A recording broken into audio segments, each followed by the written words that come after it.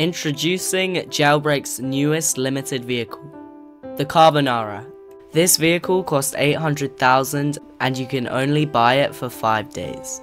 After those 5 days, you can only get it through trading.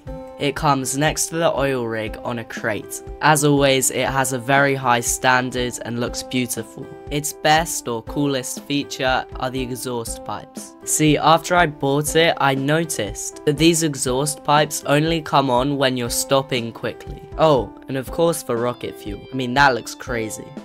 And of course it comes with a horrifying new engine sound that kinda sounds like someone screaming. So of course, the thing you're here for is the speeds. And while this isn't very fast for a limited car, it still is pretty fast. I got it to 200 and I reckon it could probably just about get 240. The update came out 20 minutes ago. Anyway, see ya!